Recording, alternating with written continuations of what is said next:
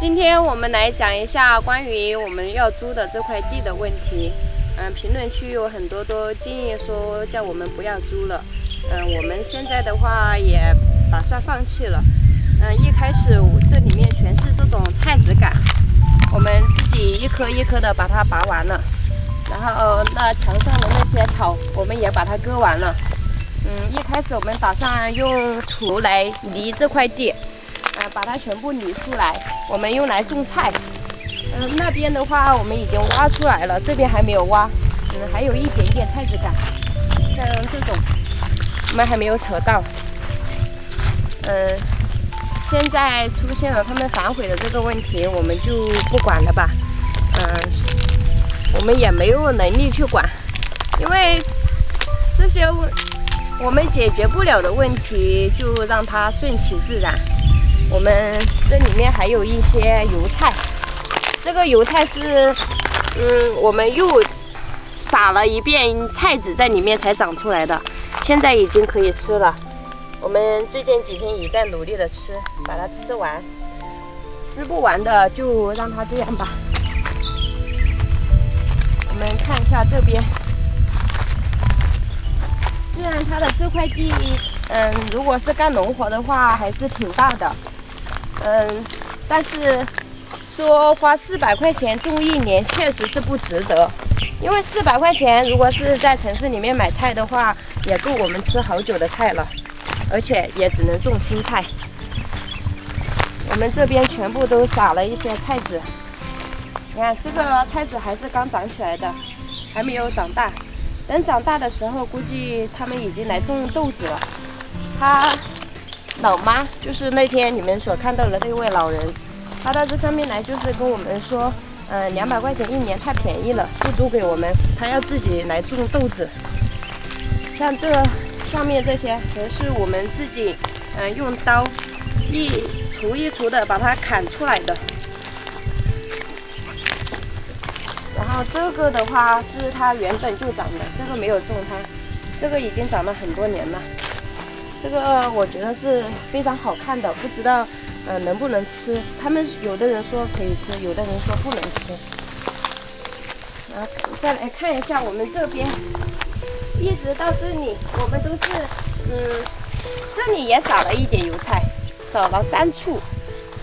因为之前他们把油菜打完了过后，那些菜籽掉在地上的已经长起来，已经过季了。我们又撒了一些在里面，因为我们比较喜欢吃这个油菜芽，所以又撒了一些菜籽在里面，它又长起来了。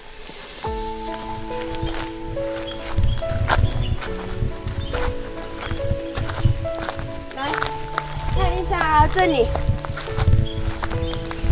我们用锄头本来是打算用牛来犁的，然后就一直没有时间，就用锄头一锄一锄的挖到了这里。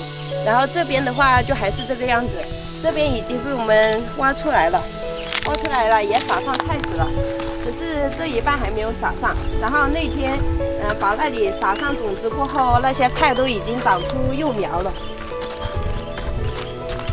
不知道撒的这些菜籽幼苗，你看这种都已经长出来了，不知道我们还能不能丰收。要是它能让我们收的话，我们就在这里面有吃不完的菜。如果它是不让我们丰收的话了，我们也没办法。然后这边的话撒的就是芝麻，像这种菜就是芝麻菜，到时候会结出芝麻来，用来酥辣椒，特别的香。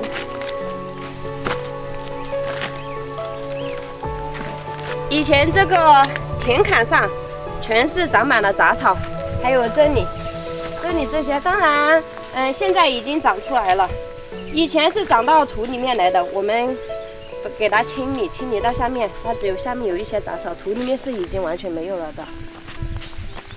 然后这边就是我们种的西瓜，现在也可以吃了。我们想的就是等我们的西瓜丰收过后，我们就不种了。那些菜能吃就吃，不能吃就算了。那边还有一些辣椒，我们今天摘一个西瓜去吃。西瓜也长这么大了，看西瓜应该也只有我们吃了过后就不种了这块田。那边的菜能收就收，不能收就算了。然后这里的话就是我们种了一些辣椒，因为我们种的辣椒会一年四季都吃，所以会种的比较多。这里就是一些葱，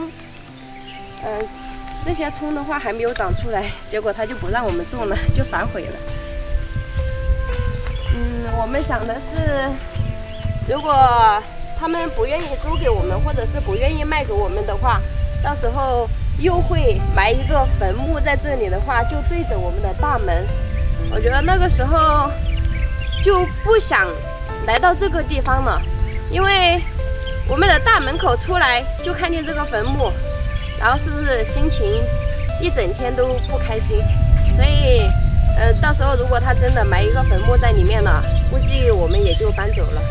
那个时候我们和这里这个地方的缘分也就到了吧。不过现在他们家的老人还是挺好的，就是那天上来的一个老奶奶，应该一时半会儿也不会有这个想法，就怕万一有一天我们摘一点西瓜回去吃吧，把这个大的给摘掉。你听，这种声音就是熟了。好，把它摘掉。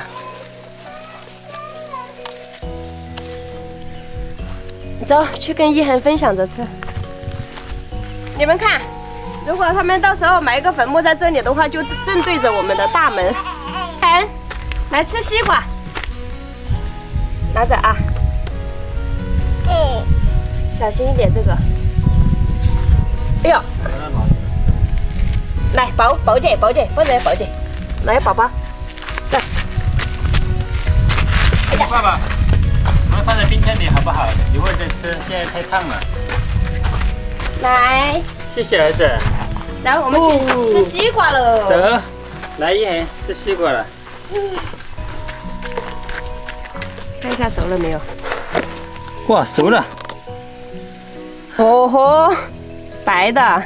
还没熟，至少还要等1个月。刘俊，哎，我们下面的那些蔬菜收了之后，我们就不种了吧？不种了。人家又不租给我们种它干嘛？来，谁？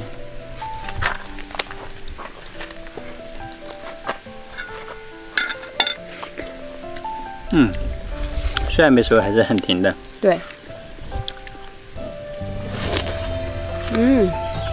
好吃。这家种的就是不一样。好吃吗，一恒？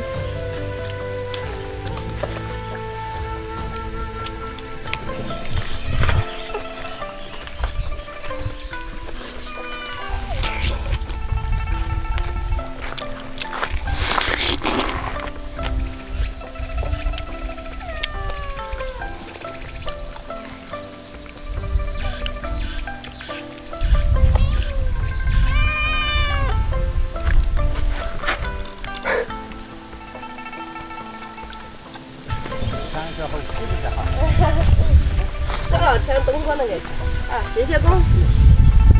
这好吃不这好？应该好吃。这是爷爷家的西瓜，你看像冬瓜一样是长的，我们那个是圆的。我们去切开看一下熟了没有。这西瓜应该比我们那个要好一点。果然又是生的。为什么是这个样子呢？粉红色的。难道这个西瓜长不熟吗？第一次见这个品种。这个是粉色西瓜，还没有我们刚刚吃的那个甜。